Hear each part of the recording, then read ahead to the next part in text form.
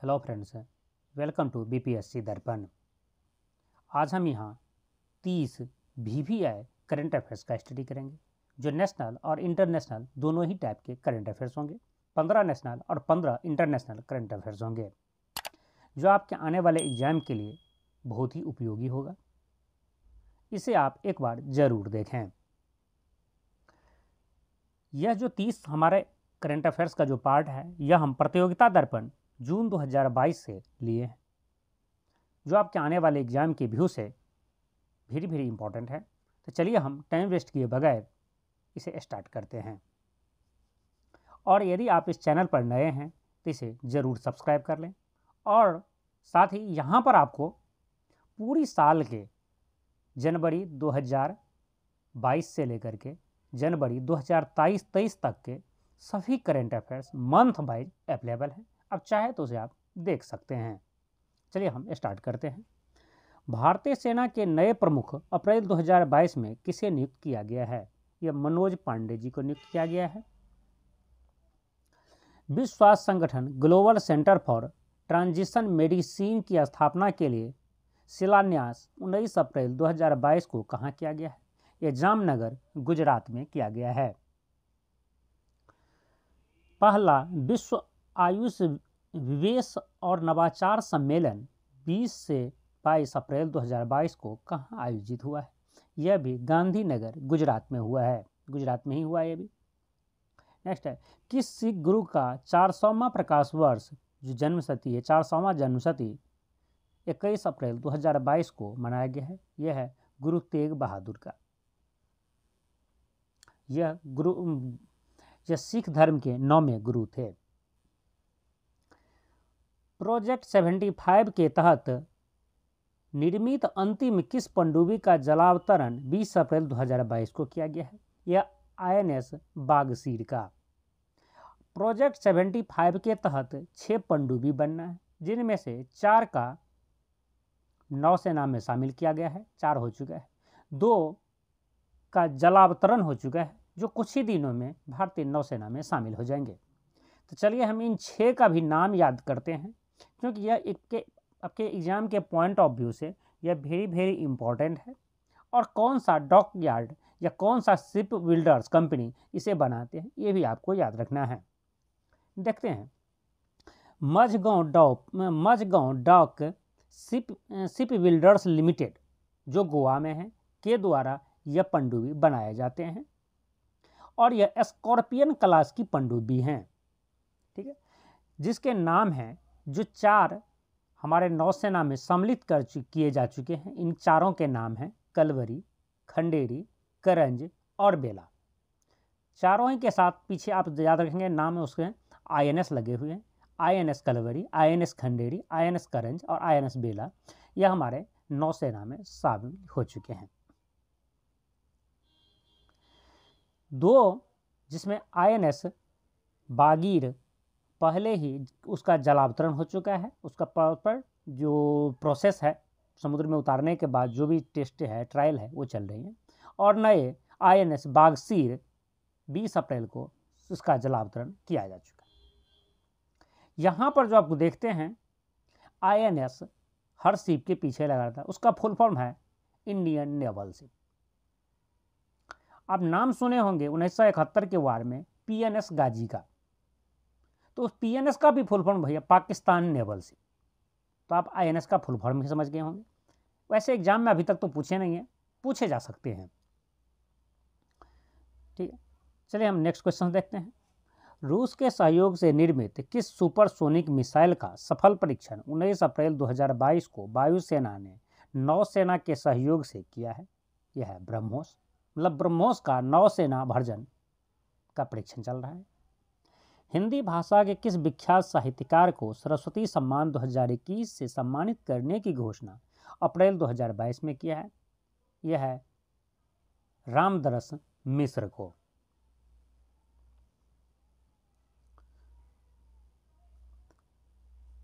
Next देखते हैं। भारत के रक्षा अनुसंधान एवं विकास संगठन DRDO ने किस स्वदेश निर्मित एंटी टैंक गाइडेड मिसाइल के सफल परीक्षण अप्रैल 2022 में किया है? उसका नाम है हेलेना।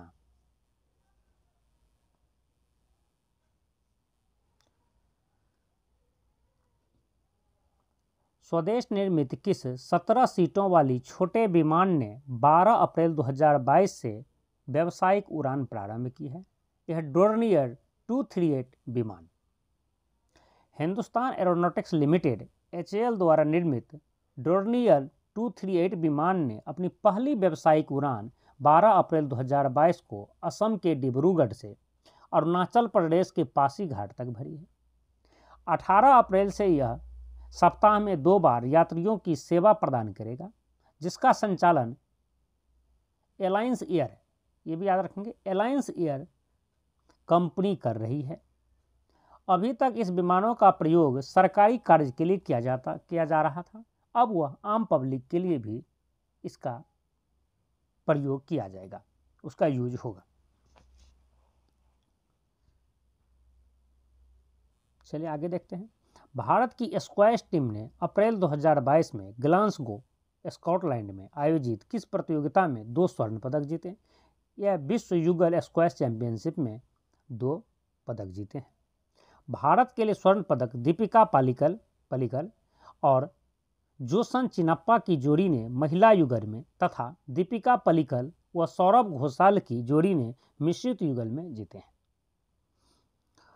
किस वरिष्ठ नेता ने 10 अप्रैल 2022 को भारत की कम्युनिस्ट पार्टी ऑफ इंडिया मार्क्सवादी CPIM का महासचिव लगातार तीसरी बार बनाया गया है? यह है सीताराम येचुरी तीसरी बार CPIM का अध्यक्ष महासचिव नियुक्त किए गए, अध्यक्ष समझ सकते हैं। केंद्र सरकार ने किस भौतिक वैज्ञानिक को केंद्र सरकार का प्रधान वैज्ञानिक सलाहकार अप्रैल 2022 में नियुक्त किया है? यह अजय कुमार सूद को बनाया गया है।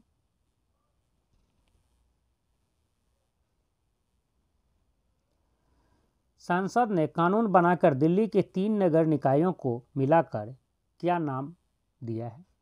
3 नगर निगम को मिलाकर का अब जो नगर निगम बना है वह दिल्ली नगर निगम। अब एक ही दिल्ली में नगर निगम होगा, जो पहले 3 नगर निगम थे। दिल्ली नगर निगम संशोधन अधिनियम 2022 द्वारा दिल्ली की 3 नगर निगमों में पूर्वी दिल्ली नगर निगम, उत्तरी दिल्ली नगर निगम और दक्षिणी दिल्ली नगर निगम का एकीकरण कर दिया गया है। अब यह केवल दिल्ली नगर निगम म्युनिसिपल कॉरपोरेशन ऑफ दिल्ली के नाम से जाना जाएगा, ठीक, जिस यहाँ पर MCD की जिसे बोलते हैं, जिसका इलेक्शन कुछ दिन पहले हुआ है। और मेरा पोस्ट भी देखे थे, दिल्ली में जो इलेक्शन हुआ था MCD में, जिसमें मेरा ड्यूटी भी लगा हुआ था। मैं इसका सोशल मीडिया प्लेटफॉर्म फेसबुक और व्हाट्सएप पर इसका पोस्ट भी डाले थे। आप लोग बहुत सारे कमेंट्स भी किए हैं उसके ऊपर। चलिए हम आगे देखते हैं। यह हमारा 15 नेशनल करंट अफेयर्स कंप्लीट हो चुका है। अब हम 15 इंटरनेशनल करंट अफेयर्स की बात करेंगे। पाकिस्तान में इमरान खान की सरकार गिरने के बाद कौन नए प्रधानमंत्री अप्रैल 2022 में नियुक्त हुए हैं? जो अप्रैल 2022 में नए प्रधानमंत्री बने हैं उनका नाम है शहबाज शरीफ। वो पूर्व प्रधानमंत्री नवाज शरीफ के भाई हैं। अमेरिकी पत्रिका फोर्ब्स द्वारा अप्रैल 2022 में जारी विश्व की 166 अरबपतियों की सूची में पहला स्थान एलन मस्क का आया है। रूस ने, जैसे कि आप जानते हैं, अभी के टाइम में एलन मस्क दुनिया के सबसे अमीर आदमी हैं। रूस ने 20 अप्रैल 2022 को किस इंटरकॉन्टिनेंटल बैलिस्टिक मिसाइल का सफल परीक्षण किया है? इसका नाम है सरमत। बहुत सारे कंट्रोवर्सी का भी सामना करना पड़ा है ये वजह से रूस को। वेस्टइंडीज के किस क्रिकेट खिलाड़ी ने 20 अप्रैल 2022 को अंतर्राष्ट्रीय क्रिकेट से संन्यास लेने की घोषणा की है? Kieron Pollard. यहाँ से मैं 2 क्वेश्चन और पूछूं जो मैं अपने पिछले ही वीडियो में आप लोगों के साथ शेयर किया हूँ। हाल ही में भारतीय महिला क्रिकेट टीम की एक प्लेयर ने संन्यास लिया है और कुछ दिन पहले एक और महिला क्रिकेट टीम के प्लेयर और उसे कैप्टन भी थे, उन्होंने संन्यास लिया है। आपको यदि नाम याद हो तो आप कमेंट्स करके बताएंगे। चलिए हम आगे देखते हैं। वैसे इस वीडियो के लास्ट में मैं उसका नाम बता दूंगा आपको।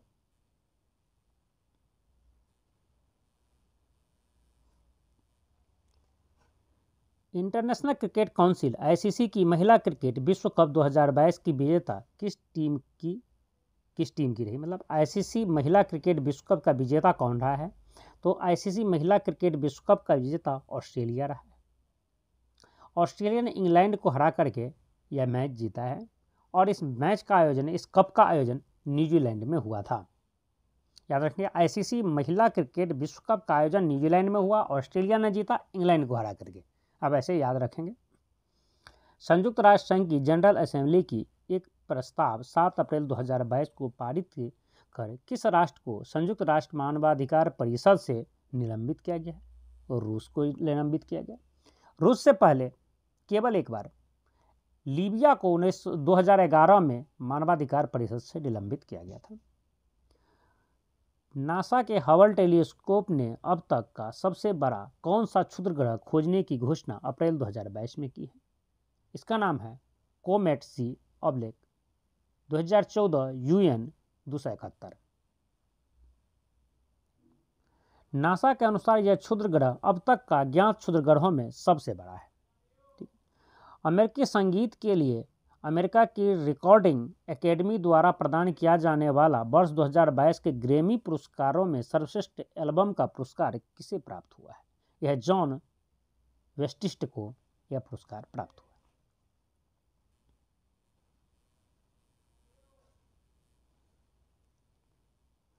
अप्रैल 2022 की विजडन क्रिकेट अलमानक पुरस्कार के अनुसार इंग्लैंड के किस क्रिकेट खिलाड़ी को Wisden leading cricket in the world से सम्मानित किया गया है? यह जोए रूट को। किस प्राइवेट स्पेस कंपनी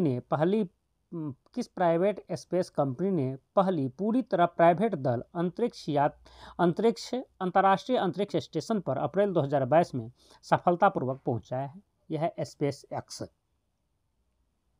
जैसा कि आप जानते हैं, स्पेस एक्स एलन मस्क की कंपनी है।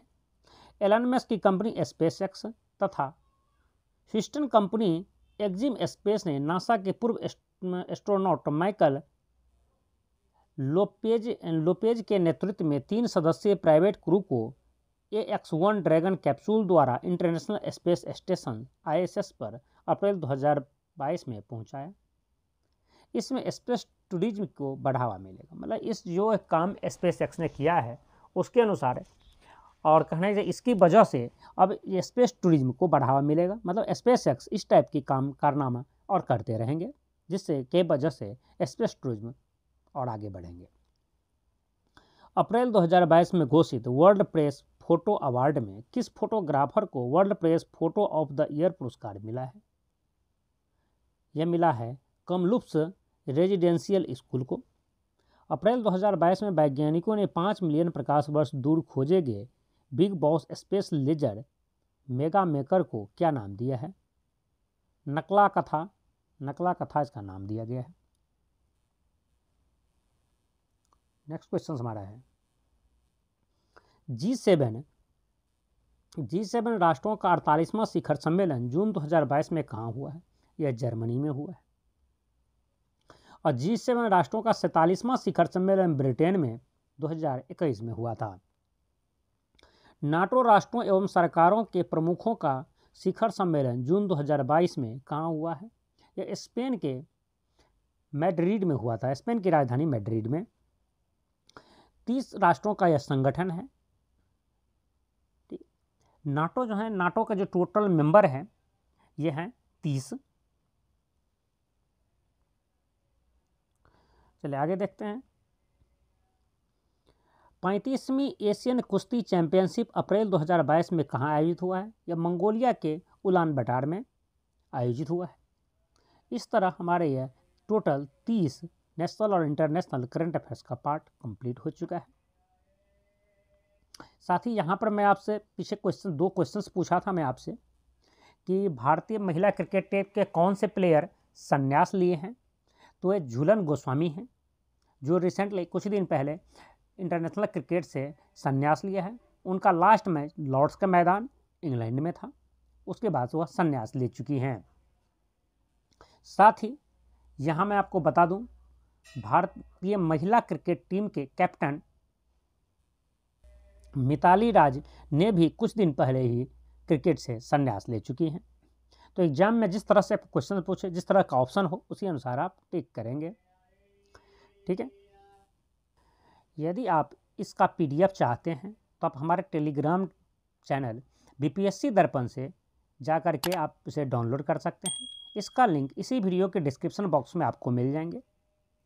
यह वीडियो आपको पसंद आया हो तो उसे लाइक कीजिए, अपने फ्रेंड्स को शेयर कीजिए, और आप यदि इस चैनल पर नए हैं तो इस चैनल को सब्सक्राइब कर लीजिए।